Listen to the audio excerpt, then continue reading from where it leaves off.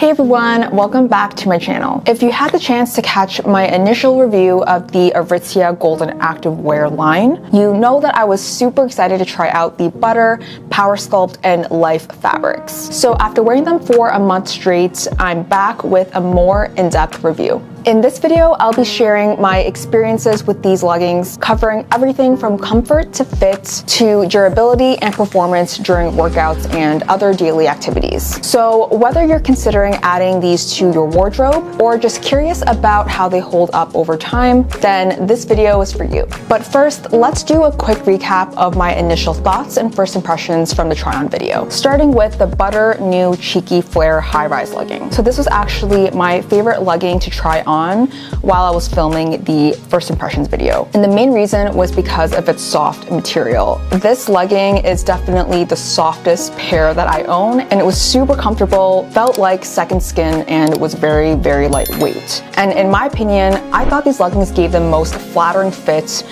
in comparison to the PowerSculpt and the Life. Next up is the PowerSculpt Resilient Pant. To summarize my first impressions of these pants, immediately right away, I thought that it felt very stiff as I tried it on, but the material felt very lightweight. This one was my second favorite out of the three. And the last one is the Life Atmosphere Flare High-Rise Legging. And right from the very beginning of the video, I thought this was going to be my least favorite, just because the material felt very thick, and I didn't think I'd like it as much before trying them on. I thought it was going to feel not as comfortable as the other leggings, but I ended up warming up to them after trying them on. And if I recall correctly, I liked that the material was in between the PowerSculpt and the Butter. Like, it didn't feel necessarily super soft, but at the time I thought that it didn't feel as stiff as a PowerSculpt. So those were my initial impressions, and I can confidently say that my thoughts and opinions of each of these pants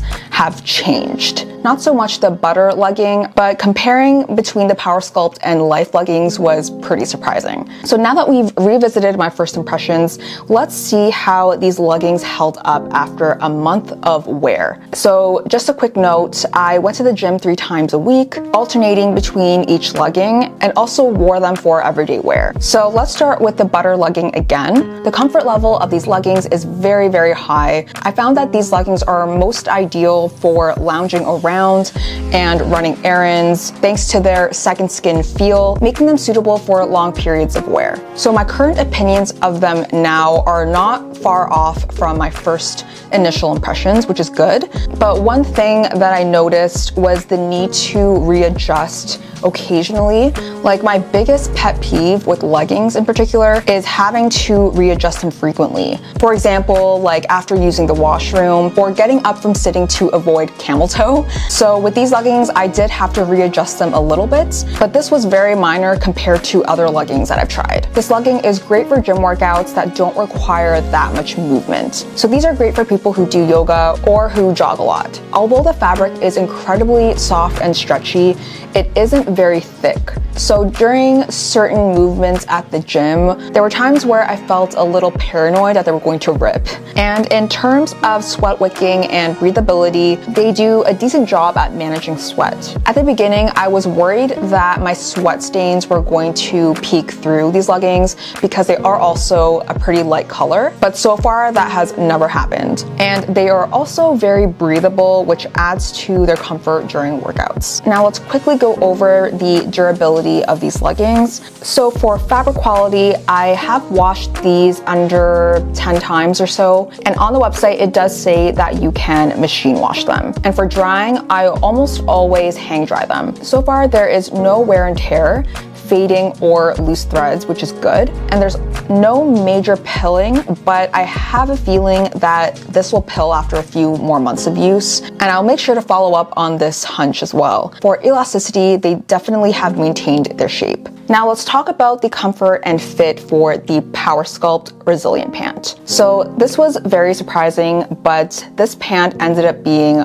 my favorite out of the 3. After wearing them multiple times to the gym, I found them to be very, very comfortable. These are honestly perfect for anything and everything. So it's obviously great for the gym and running everyday errands, thanks to its durable and lightweight material. One of the key reasons why I ended up liking these leggings way more more than the butter is that I never had to readjust them. This might be a little TMI, but I have to go to the washroom pretty often since I'm drinking a lot of water during my gym session. And when I've worn the Butter or Life leggings, it takes me almost twice as long to pull them up and make sure that I don't have a camel toe or anything after using the washroom, if you get what I mean. Whereas with the Resilient Pant, I have absolutely nothing to worry about when I quickly pull them up. And overall, they just stayed in place remarkably well throughout the entire day. In terms of performance, these are perfect for intense gym sessions, as well as any other fitness related activities. The material is very durable, so I don't get that paranoid feeling of them ripping like I do with the Butter leggings. And in my opinion, these are the best in managing sweat. And I was very impressed with how lightweight it is despite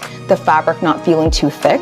And it's very, very breathable, way more breathable than the Butter ones. In terms of sweat wicking and breathability, these leggings do the best job out of all the leggings mentioned in this video. And honestly, I think it's just the best out of all the leggings I've ever tried in my life. And just like the Butter leggings, I've washed these about like under 10 times. No wear and tear so far, fading or loose threads, no pilling at all, and I honestly don't really suspect pilling after a few months either. And just to confirm, on their website, it does say that you can machine wash them. Now let's quickly go over the last legging, which is the Life Atmosphere Flare High-Rise legging. So this one disappointed me the most, which is very unfortunate because I did have high hopes for these leggings as I was filming my first impressions video. So for comfort and fit, I would say the comfort level of these leggings is like medium. They're not the most comfortable legging, but they're certainly not the least comfortable I've tried. And in my opinion, these leggings are best suited for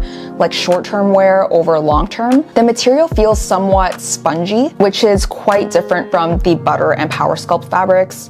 So I found myself having to readjust these leggings a lot throughout the day, especially during washroom breaks or after sitting down. And it ended up just feeling very uncomfortable during my workouts. And another thing that's super annoying about these leggings is that the waistband tended to fold down a lot, especially while sitting down, so I constantly had to keep rolling them up.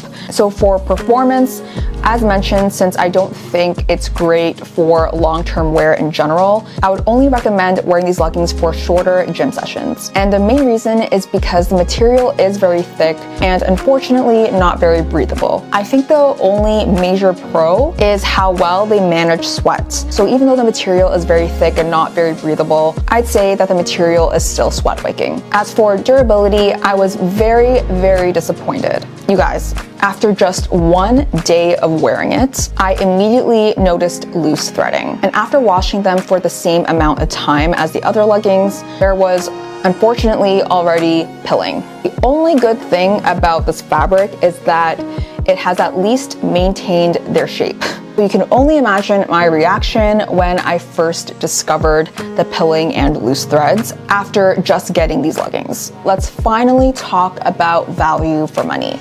Are these leggings worth the price? So all of these leggings costed the exact same. If it wasn't obvious already, the PowerSculpt Resilient Pant is the best one and is worth the money in my opinion. Just like the name implies, it's clearly the most resilient and versatile pant. In my first impressions video, one of my subscribers mentioned that these pants would work really well in the office. I could definitely see that. The straight pant fit and silhouette works really well for office wear. So I can imagine this pant working best for those who work a 9 to 5 and who want to fit in a gym session at the end of the workday. You can easily style these pants for a professional setting and just swap out the shirt with a sports bra or a tank top. You can just head straight to the gym. So I just love how versatile they can be. But if you have your eye on the Butter Flare legging, I'd say go for it if you're looking for a super stretchy, soft, and flattering legging. As mentioned previously, out of all the leggings, I think this one is the most flattering, hands down. And just a reminder, this is my second favorite legging, and it is holding up very well so far. As for the Life one, definitely not worth it, especially if you value comfort and breathability. I remember when I was initially filming the first impressions video, I really thought that it felt very durable, but to my surprise, this was the first legging out of the 3 that already started pilling and has loose threads. So enough said. Let me know in the comments if any of you have tried Aritzia's activewear line and if your experience with the clothing was negative or positive. And don't forget to give this video a thumbs up if you found it helpful or if you'd like to see more Aritzia related content. Thank you so much for watching, and I'll see you all in the next video.